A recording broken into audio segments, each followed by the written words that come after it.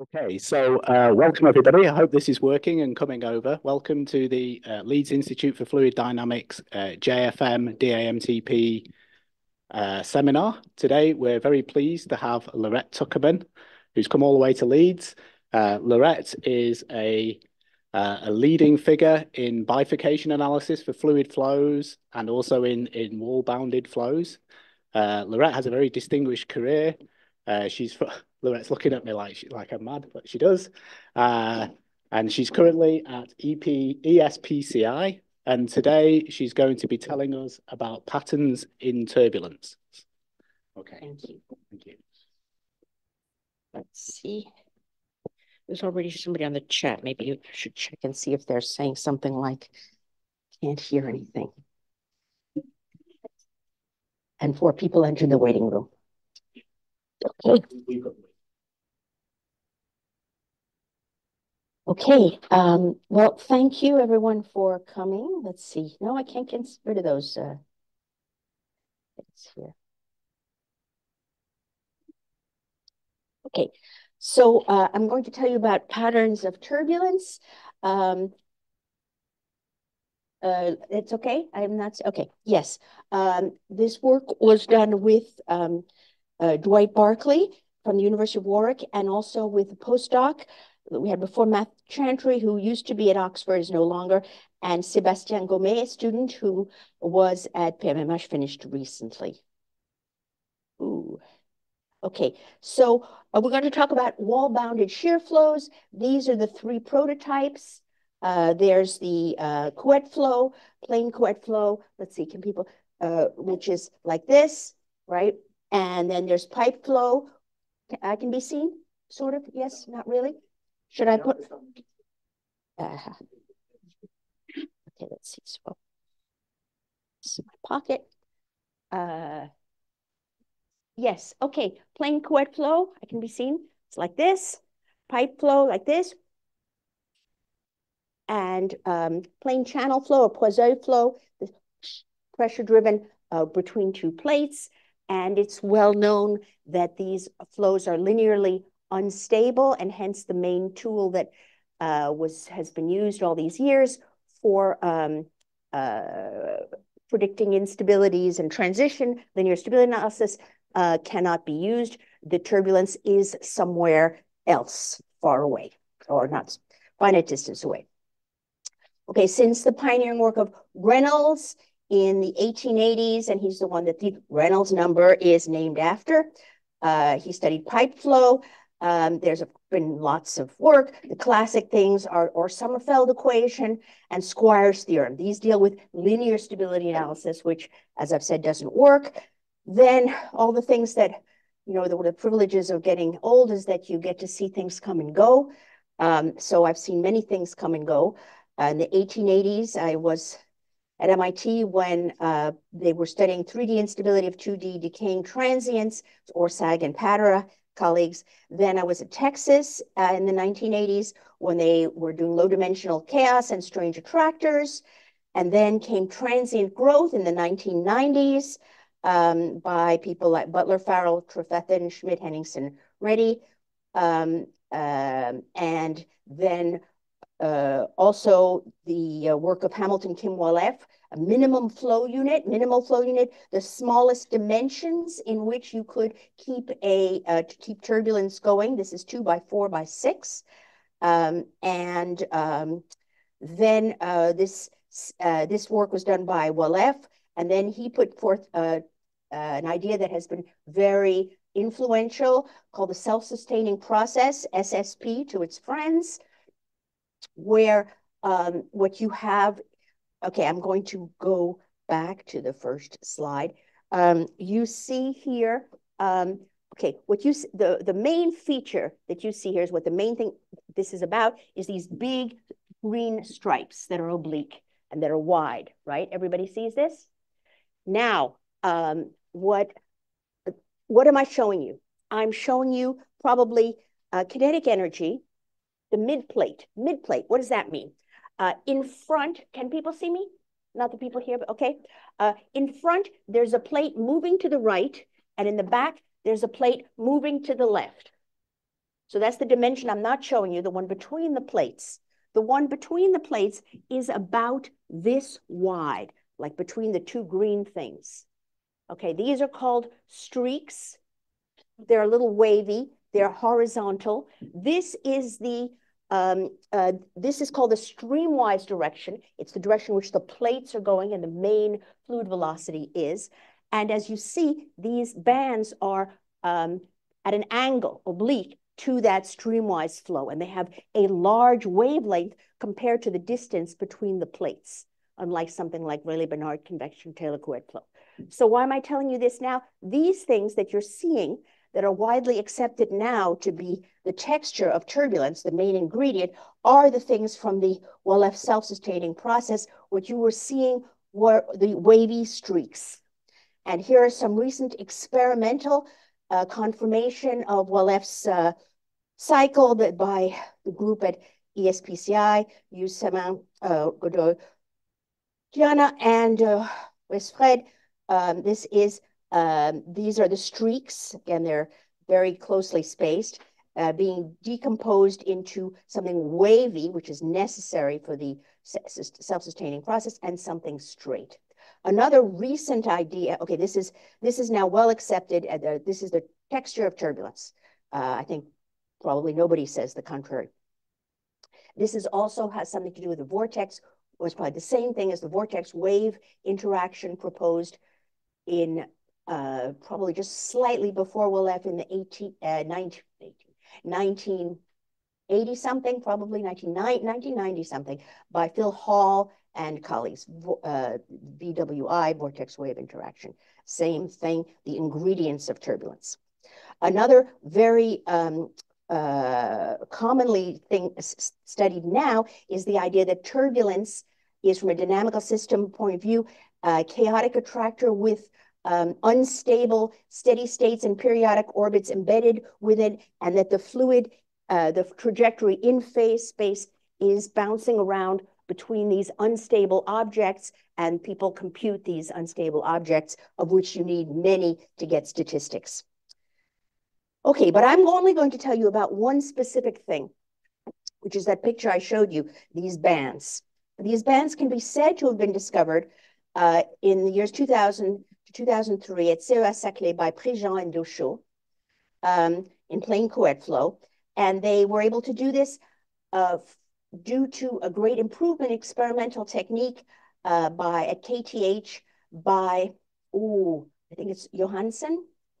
Yeah, okay, who had the idea to have not moving plates. Moving plates is difficult. You have to keep them parallel. They're big, heavy, but the plates stay stationary, and you have a film on a roller that is moving. So with the surface of the plate moving, not the plate itself, it's as if the plate was moving as far as the fluid is concerned. So here's the experimental apparatus, and that opened up the possibility of doing more plane Couette flows, and especially in a large domain. And that's what Préjean and Dauchot did.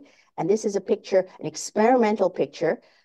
The conventional non-dimensionalization is half gaps between, I remember I told you that the one plate is doing this and another plate behind is doing this. What you're seeing is now is, I can't say it's at the mid, because this is not numerical, it's whatever it is they did to visualize it. So, but you see clearly these turbulent-laminar bands. You see this very large aspect rate, horizontal spectra compared to this tiny width between the plates. And that's necessary because these things take up a lot of room. And if you did one of those little tiny units, you never could see it. So here's our numerical simulation superposed on the experimental visualization. And the typical numbers used nowadays are that there's 40 half gaps between in one wavelength, and the bands are oriented an angle of 24 degrees with respect to the streamwise flow. I said that Préjean and Dauchot had discovered it. That's not quite true, because this had been seen by Coles and Van Atta in 1965 and 1966. This is not a pic in Taylor-Couette flow. This is not a picture of theirs. It's a picture from Andrek et al., Swinney and Yu. in 1986. Why do I keep doing that? And this is, again, this is Taylor-Couette flow. And one sees here an oblique area of turbulence, and here is laminar. But you could just think that it was kind of a turbulent patch and a laminar. You know, it doesn't look very clear.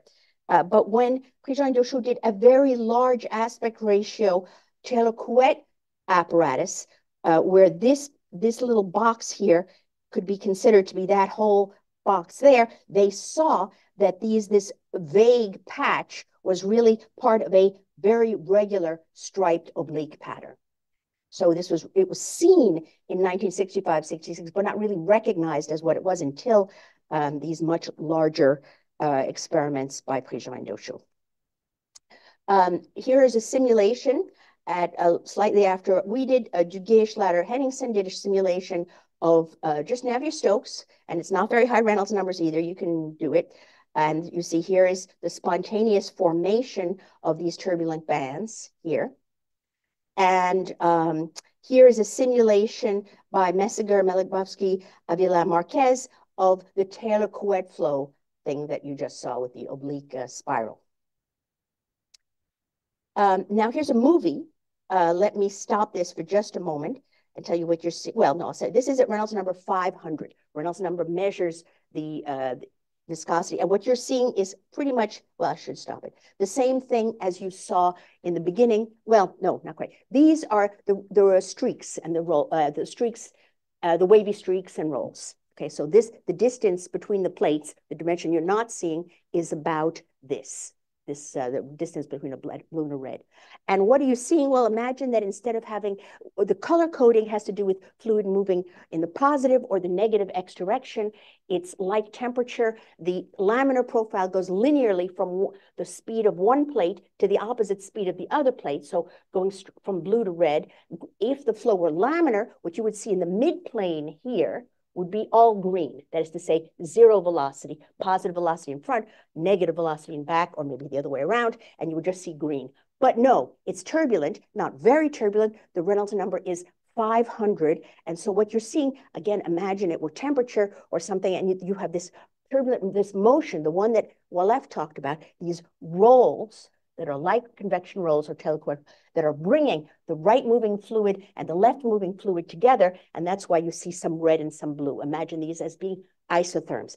So the red is brought down from the top and the blue is brought up from the bottom, or the other way around, I forget.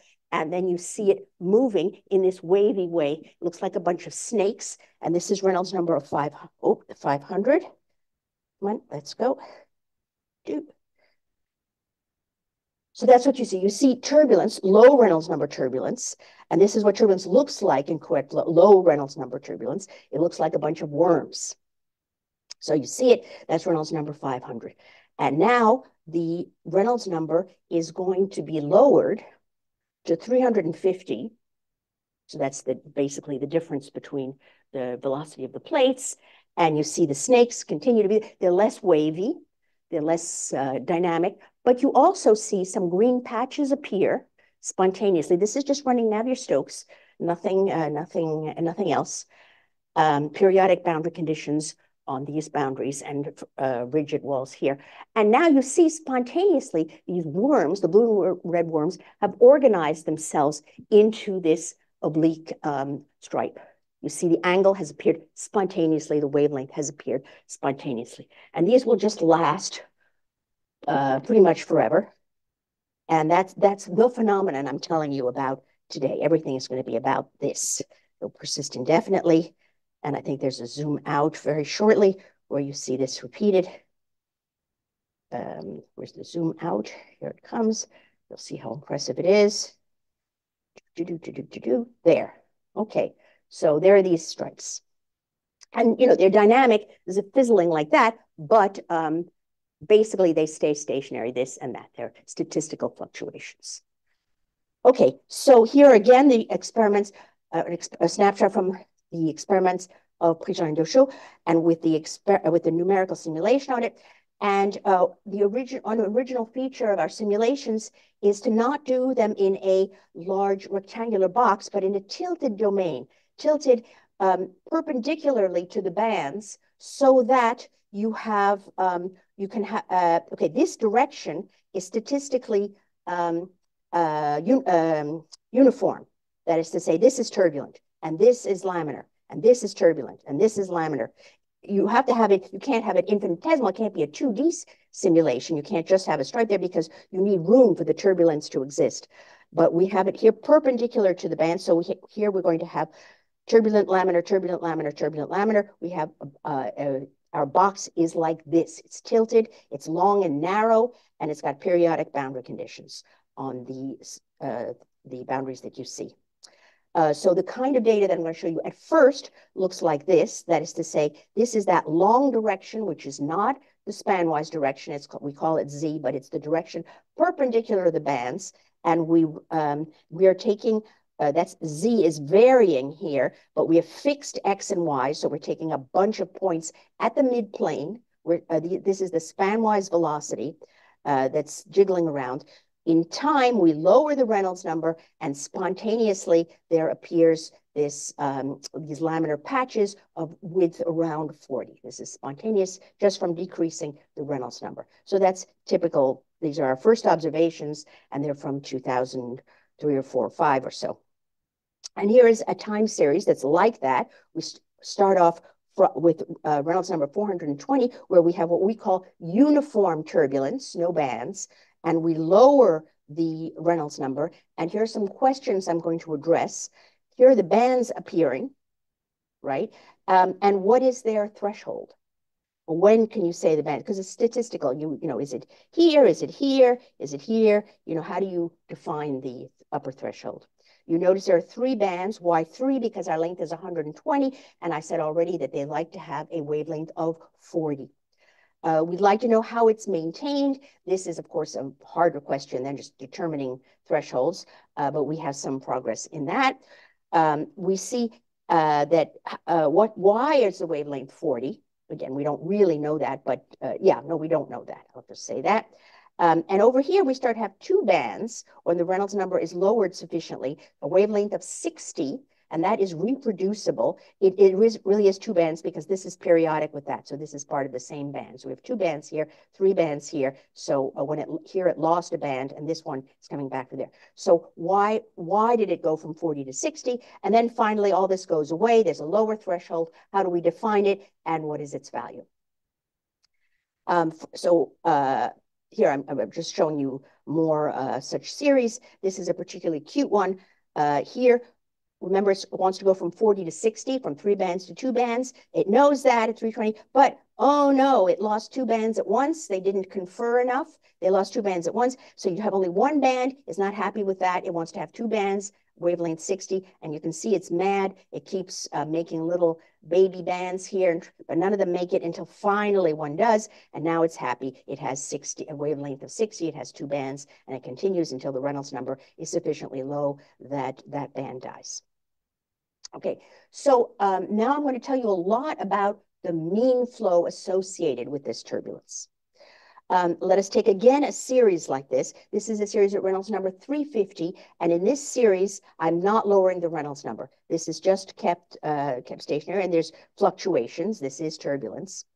And we are going to average over a time when the turbulence doesn't move too much, like here it moves. So we can average, and we're also, and so we get these slices. We're also going to average over the X direction. Let me remind you what the X direction is. The X direction is this short, statistically stationary direction, right? Where nothing is happening. That is to say, not nothing, there's turbulence stuff, but it's not changing from turbulent to laminar. So we are going to average over time like this, and we're going to average over X, and this is what we see. Now, what is this? This is the flow in the U direction. The U direction, that is along the bands. If X is the direction along the bands, then U is the flow along the bands. And let me show you a little more of that. As I said, we have this 3 space and 1 time dimension velocity field. We're averaging over space and time. We're subtracting the laminar flow. And here we have, or laminar flow or the mean? I think they were the mean, yeah. No, well, anyway, this is what's left, this the deviation. And so this is flow that's coming out at you, blue and red. And what direction are you looking in? I remind you, Z goes from, this is the turbulent kinetic energy. So this is a turbulent spot, a laminar region, a turbulent region. And so you can see these, the direction, this is where the bands are alternating in that Z direction. And you're looking in the you don't see this, the X direction, you've been averaged over it. And this is the Y direction between the plates. And this is the direction in which you alternate between turbulent and laminar. You see here the Z direction, but you don't see the Y direction, which is between the plates. So we now have these two-dimensional data sets, which is easy to work with. Let me show you more of what that mean flow looks like. You've been seeing it in this perspective in the tilted domain. But let me show it to you in the usual picture. Here, this is the top view, and this is a bottom view. This is, in fact, it's 0.725. The top is 1, the bottom is 1, y equals 1, y equals minus 1, at y equals 0.725. There's no velocity at the top and bottom because it's rigid plates. But a little bit down from the top, you have these bands that are oblique with respect to the streamwise and spanwise direction. And you see this flow along the bands. That's the most prominent feature, flow along the bands and in the opposite direction by central symmetry of plane Couette flow in the bottom. Here is a picture taken by Duguay, which also shows these the mean flow superposed on the turbulent laminar pattern. You see it's going along the bands. So given how crucial this mean flow is, Sébastien Gomez proposed to suppress this mean flow and see what happened. How did he do this? He suppressed the large-scale span-wise flow because you have streamwise flow anyway if it's laminar, and if it's uniform turbulence, you also have mean streamwise flow, but you don't have any span-wise flow like this. So he suppressed the large-scale span-wise flow. So this is an energy spectrum, and this is large-scale Z. The Z is the direction, well, anyway, he suppressed. So this here, which is associated with the large scales, this is associated with the turbulence here, this red thing. It's probably the length between the plates. And this is the length associated with the wave number that's associated with the length between the bands. And in regular plane Couette flow, you have it. And in the suppressed case, you don't. That's just shows the procedure works. Okay, the spectrum looks like this with no large scale flow. And here are two pictures shown from the regular plane Couette flow and the one with the bands, the band along band flow suppressed. Here you see that they're not regular yet, you see, but you always see here the bands are kind of fighting it out, as you may remember from this picture here of these simulations by Duguay here. They're fighting it out, the different angles. They're not quite sure. Eventually, they will align and be parallel, but not yet. So here is, here the angle is right, the wavelength is right, but they're at different. And this is a very large simulation. These are the streaks within that little square. In the band-free one, the turbulence is not aligned obliquely. Okay, we say band-free, but what we did was not suppress bands. Sébastien Gomez, he suppressed the mean flow. And what came out of that is you do not have the bands anymore. He suppressed the large-scale flow. And so again, here are these pictures. Now, here are the kind of pictures I showed you before that he produced time and Z pictures. And here you see ordinary plane Couette flow. This is at Reynolds number 380, 335, 320. Here you can see a band. If this is a numerical experiment where you just start with a band, and eventually it dies because 320 is pretty low. Here's 380, and you start with a little patch, and patch expands, and as it expands into bands. It wants to have bands. It does this spontaneously. There's no comb in there that's making it do that. And here in between, it's doing something called splitting here, where one band divides into two, and then also decay where the bands die, because it's an intermediate Reynolds number where it likes to do that. It's kind of fighting between splitting and decaying. Now, if you suppress the mean flow, so you end up not having bands, this is what it looks like. Again, for three different Reynolds numbers, you have a patch of turbulence initially, and then it dies. And then you have a patch, and it's increasing. It's kind of happy to increase slowly. And then one which really expands a lot. Sometimes it's called a slug. But you see here, it looks like sand, and here it's band. So it's not that it doesn't make turbulence, but it doesn't make bands. Here's another picture, which I give you to introduce some concepts.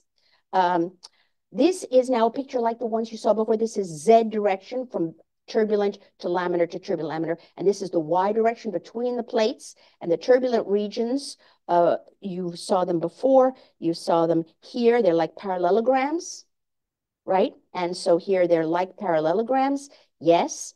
And here in the band-free, they're not. They're more kind of rectangular. Here you really see this thing that you get called overhangs, where you have turbulence here that faces laminar across the gap, and turbulence that faces laminar. And here you have that much less.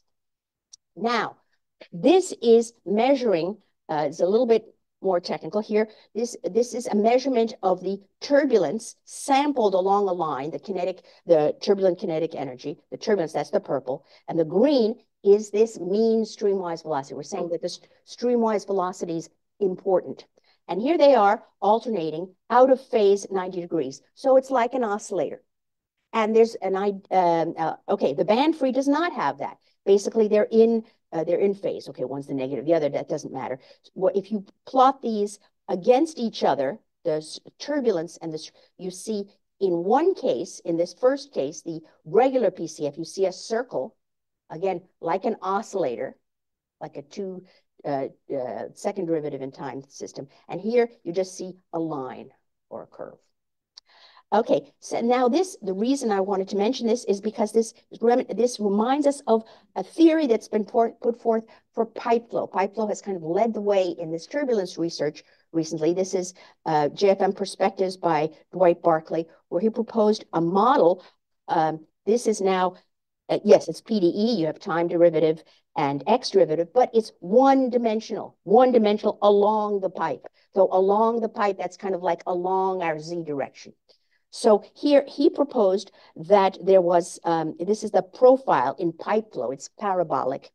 And when it's laminar, it's like this. And it's well known that when you have turbulence, it's flat. It's blunted. You have a flat profile. It doesn't make a parabola, or not much of a parabola anymore. So here you have the turbulence, and here you have the flatness. And the idea is that you have the parabola, and because you have the shear, because the shear is what's making the turbulence, it makes turbulence, but the turbulence blunts the profile, so you don't have shear anymore.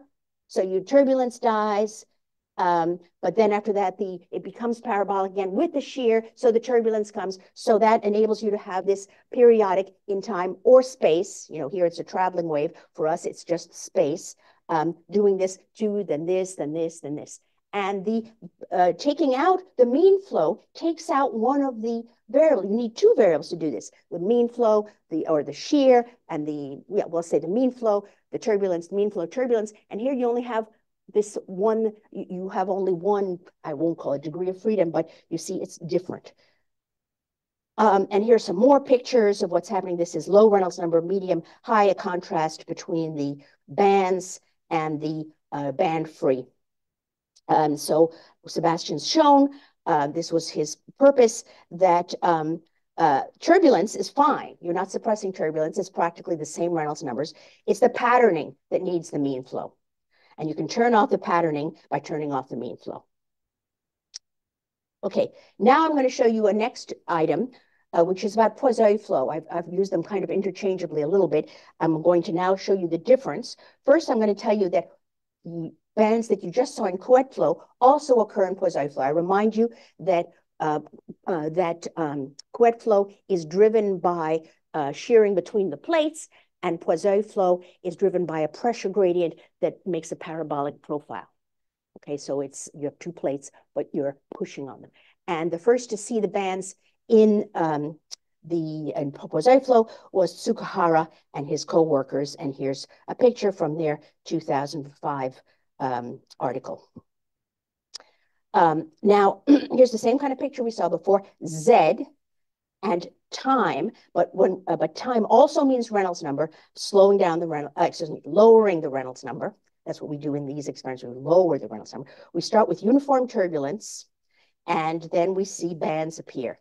Now, I should say that this is done in the frame where the mean flow, or the bulk flow is zero. Otherwise you would have to run and keep up with whatever you were seeing, but you put yourself in the frame where the mean flow is, and by that I don't mean the mean flow that I'm talking about. I'm talking about the bulk scalar velocity that it's going by. You impose no flux boundary conditions and compensate accordingly. Okay.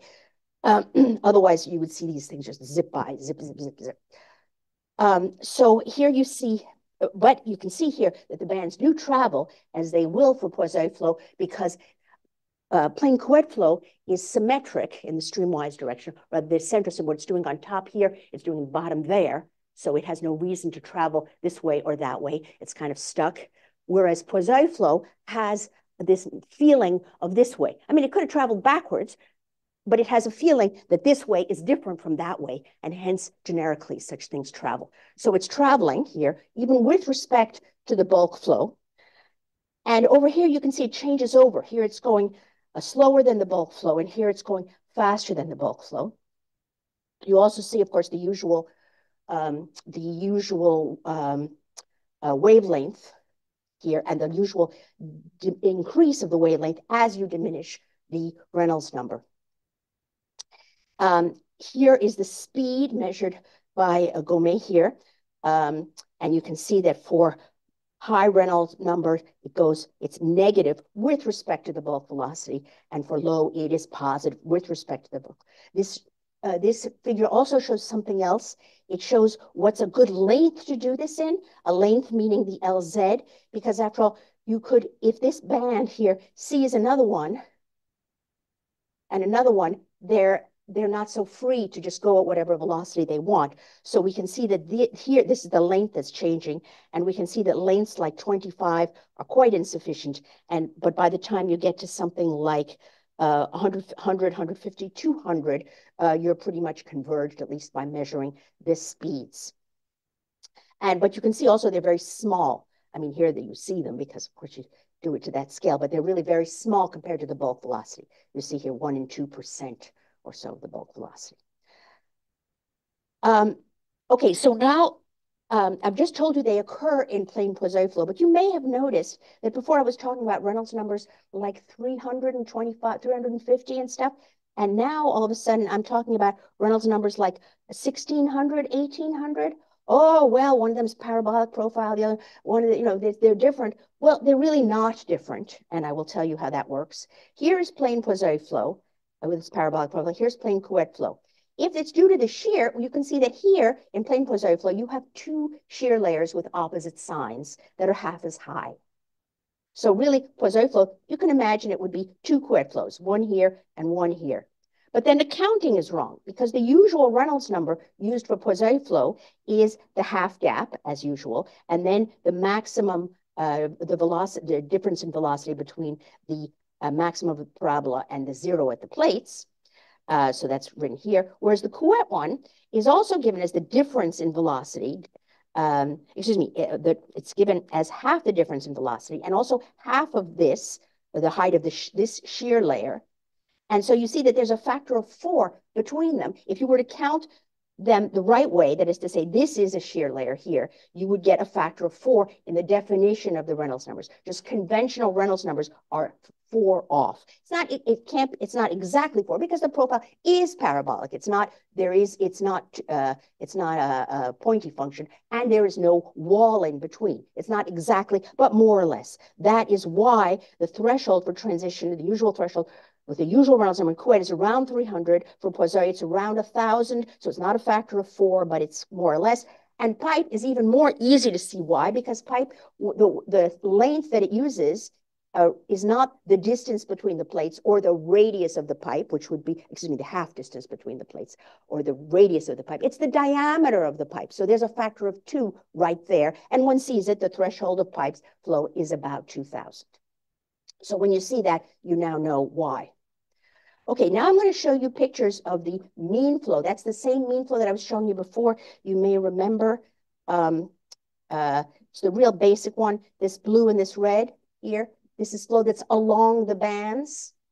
Blue means it's going this way, and red it means it's going that way, right? This is flow along the bands. And so you're seeing it now again for Poiseuille flow. And you see the, yeah, you see how it looks. This is how it looked for Couette flow. It's been, this direction has been stretched, so you see it more easily. Before it was realistic, stretched. Now, let's continue. You see that they kind of resemble each other. Let us put a reflected Couette flow. This is just to show you that it really does, Poiseuille really is two Couettes. Let's reflect and place this here. It's not exactly the same thing here, because here, the Couette, you had a wall, and now you have two. But now let's cut out that wall and put them together, and you see it's really the same thing. Okay? And I'll show you something else now.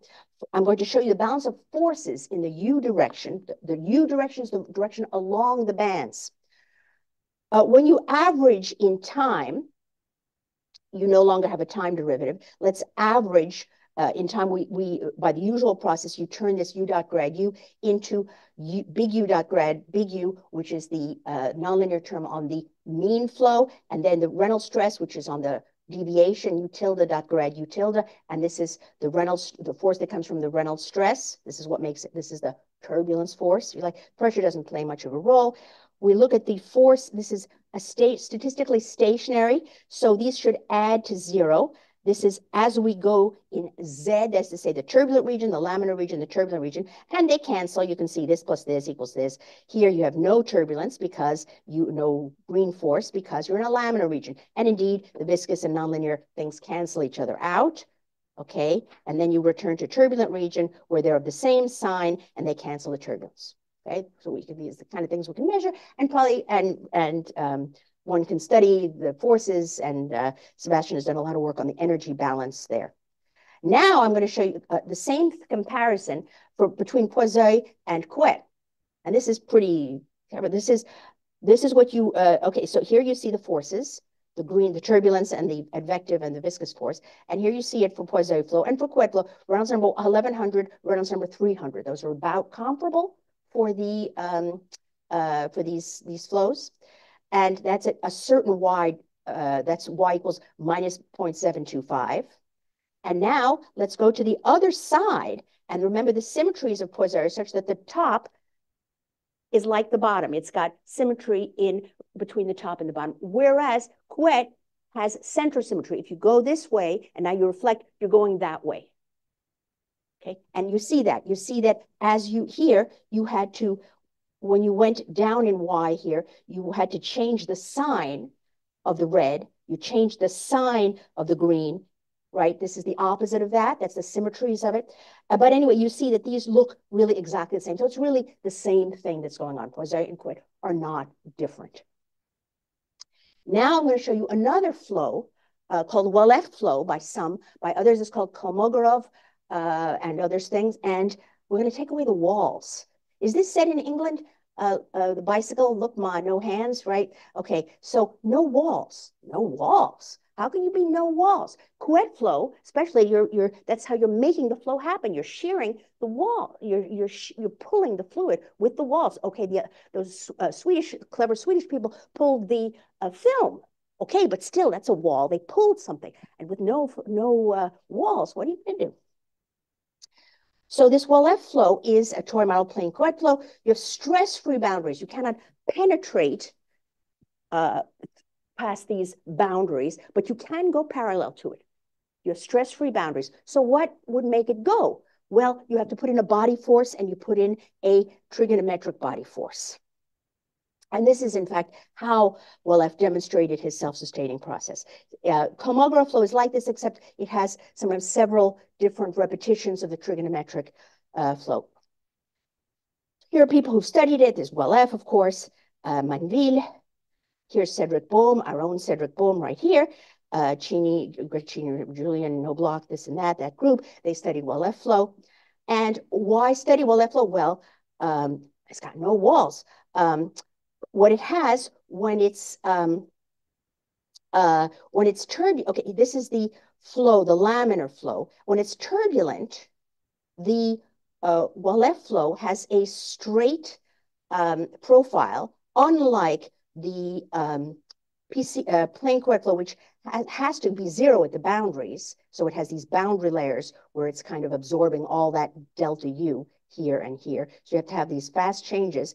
But what we're going to do is we're going to use the Wavelength flow to mimic the inside of the plane Couette flow, just the inside, naturally.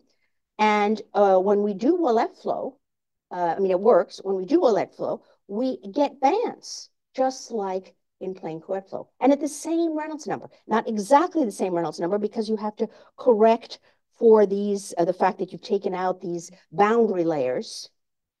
But when you correct for it, you get the same thing. Not exactly the same. The Reynolds number range is bigger. Some things are different, but really it's a lot like it. So you don't need walls. And in fact, you don't need walls to study wall-bounded turbulence. Isn't that strange? And I think this was shown by Duguay. What you need is confinement. You need confinement and you need shear. But you do not need walls. So all that talk about the law of the wall, that's all well and good. I'm sure it's very necessary. You usually do have walls, and you better know what's happening near the walls, blah, blah, blah. But you don't need the walls to make turbulence. So this is very good from a theoretical point of view to learn this, but also from a computational point of view, because you no longer need the boundaries. Here is the boundary layers, which require a lot of, here is the plane Couette flow. And you see here the green says we have to go back and make ourselves zero at the boundaries, just like here, right? We have to go and make ourselves zero at the boundaries. So we have to put with that big, that's a big gradient, we have to put a lot of points here, Chebyshev spacing, this and that. But no, Wavelength flow, this is what it looks like. It's as if you took a scissors over here, this black place, and you cut right through the plane Couette flow. You cut off the boundary layers, and you get Wavelength flow. And it's slightly different, but it's, as I say, it's not that different. Wavelength flow, because trigonometric functions are so regular, you can truncate and get more regularity. We have something called model Wavelength flow, where you truncate at only 4 modes in Y. And that leads to, so effectively you have 4 points in Y. It's very big savings. And look, it produces bands too. 4 points in Y. I mean, 4 modes in Y. Isn't that amazing? Okay, so now I've told you about mean flow and Wavelength flow and Poiseuille flow. I have, my other 2 topics are about the lower and upper bounds of the banded region. So here is a kind of little diagram. For low Reynolds number, you have laminar flow. For high Reynolds number, you have turbulence. And we call this, it's not uniform turbulence, where you don't have bands. And it's not just bands, it's in general what's intermittency, which is any kind of spatially dependent thing, bands, patterns, gaps, whatever. So here's a question. How low does the turbulence go? Is it a continuous or a discontinuous transition? Universal, this question was asked in the famous 1986 paper by Poumot. And I'm going to show you a kind of a picture of something. And you see here, this something is making, the black stuff is turbulence, the white is laminar, it's thresholded, so that that's why you just see black and white. This is actually a simulation of model Wavelength flow, which we believe to be practically the same as plane Couette flow. Quantitatively, it's not, but qualitatively it is. And the features I want you to notice are that the bands remain. You don't get just little guys. The bands remain, and they're the same size, pretty much. There's just fewer of them. So it really wants to make bands. This is Reynolds. You can see it's not very turbulent. It's getting low in Reynolds number, but banded, it remains. Not regular bands, but it has bands. You see they have an angle. They don't look like a banded pattern, the thing you're used to seeing if you've been following this field, but they are oblique bands. So now our question, is this transition discontinuous or continuous? If you look at the turbulent fraction, that is to say, how much of this space is black and how much is white, do you make an abrupt change down to white, or is it continuous? Can you have an arbitrary amount of turbulence? So let me show you some simulations or that are less thresholded or with colors too, recall the minimum flow unit. Remember that thing of Gibson of Walef? This is from the channel flow code of Gibson. This is 2 by 4 by 6. So that's the minimum unit that can sustain turbulence at all. Now, let us, this is a domain that can make turbulent bands. That has to be bigger than the minimum unit by a lot. But that's not big enough for us. That domain that I was just showing you, it takes up this little space here. So the Gibson, the Walef thing here, this is one row, one streak. This is the height. Remember this, and this is the that's the streak distance. So it's just 2. But you know how we had to get big. We had to get 780 and so on. But now we're really much bigger. We're 2,500 by 2,500. That's very big. Previous simulations and experiments were in domains of this size. Okay, that might not matter here that you can get bands. That's okay. But look what happens as you lower the Reynolds number. You were going to think that you have nothing, that you have no turbulence at all, because it's getting sparse. This turbulence disappears by going sparse, not by being everywhere and being weak, but by going sparse. And you can see how you would think that the threshold had been attained when it hasn't. So the previous people really accepted this, naturally enough. Experiments, Botan-Chaté, 1998, critical Reynolds number 323. Duguay et al. 2010 numerics, they match 324. So that looks really good. It looks as though you have the threshold. And in fact, it's quite close to the threshold. That is, you do have the threshold, it turns out. But it looks quite discontinuous. But it turns out, and this is shown in our paper, our JFM Rapids 2017, using the model Walef flow, that it is continuous. Okay, now it's not merely continuous. One is used to from bifurcation. They're saying square root dependence. This is not square root. This is a 0.58. One can do a log plot and see that. And that is the expected exponent from percolation theory, universal thing, physics thing, which I was not involved in before. Now I just accept that this is 0.58, and that's a prediction from things that are much more universal than fluid mechanics. And here's again some movies. This is again simulations, thresholded simulations of model Walef flow. This is above threshold, and this is a curve. You see, it's going to go to some constant percentage of turbulent fraction here. I mean, it's not going to be in the same place. It's twinkling, but it's going to be. You don't quite see it, and this is logarithmic, so this is going to get slower and slower. You have the constant percentage here, and here it's just near the critical Reynolds number. One of the predictions is that it goes down by this law in time. And you see it's disappearing and disappearing. But the bands don't go away. They just are more sparse. Okay, now here's another approach to determining the threshold. And this is from Philosophical Transactions, Sébastien Gomez. And this is an approach that has been used before recently in pipe flow in 2011 and plane Couette flow in 2013. And this is a crossing of curves. What curves are these? I'll tell you in just a moment. They found, this is Avila et al., they found a critical Reynolds number of 2040. And that's kind of the first reliable determination of the critical point. And 325 for Couette by Avila et al. That's again that factor of that I told you about, because they use different Reynolds number definitions. Okay, so what are these things? Well, this is a time series, and this is the decay of a band at low Reynolds number, low for plane Poiseuille flow, 870. And it can be shown or can be surmised or something that the probability of decaying by a certain time is exponential, like this, with an exponent that depends on, excuse me, an exponent, no, a rate that depends on the Reynolds number.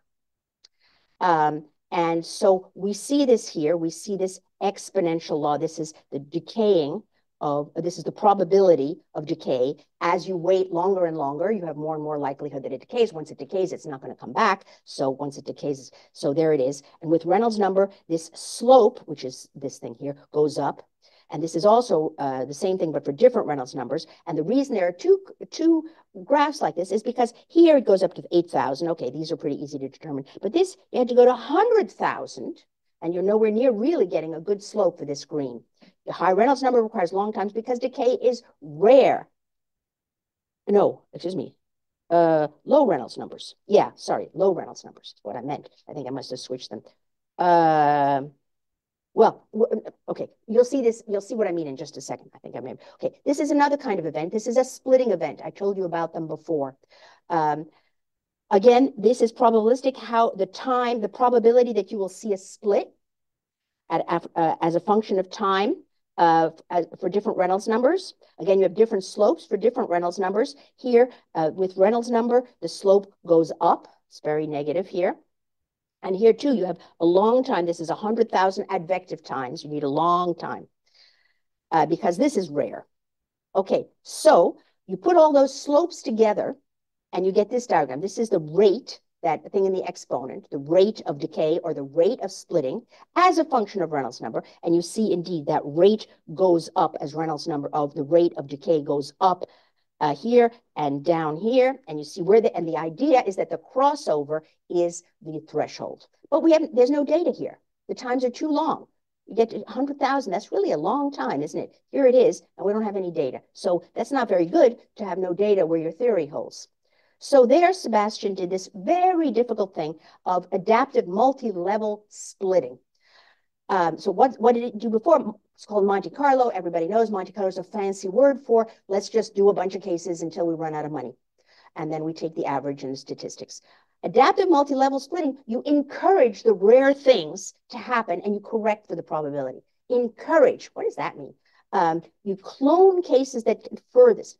What does that mean? This is all extreme events theory. You probably have heard these words. They're very fashionable. You can regard it as a form of magic. You're getting more rare events by measuring something. So, oh, it's almost there. Let me continue him, I won't continue. And you do that. And by doing it, and it's very hard. It's very hard to do. But you manage to get more data. And this is the data he got up in this range where he couldn't get any data before by the adaptive multi-level splitting. We also know that the plane Couette flow was fairly easy to determine here. This is times, and these times are not, this is times of, I think it's 10, this is 10 to the 4, 10 to the 5, I believe, and that's where the splitting is. But here, we're up to 10 to the 7th.